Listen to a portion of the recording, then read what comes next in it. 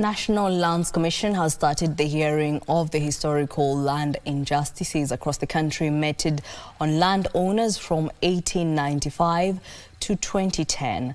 The hearings, which kicked off in Baringo, Nyeri, Kiambu and Mombasa, saw the Commission receive over 3,743 claims of land injustices, out of which 1,400 met the threshold for hearings and investigations.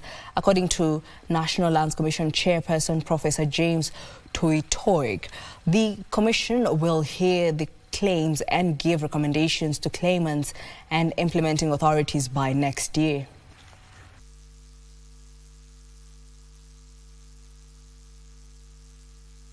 We now decided as a commission to do historical land injustices hearings, not on a priority basis, but on county.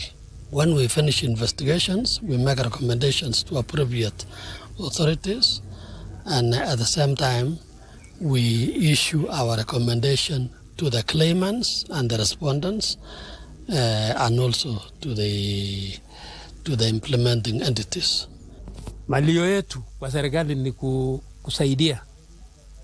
Eita tupewe shamba ingine mali ingine ama tulipwe.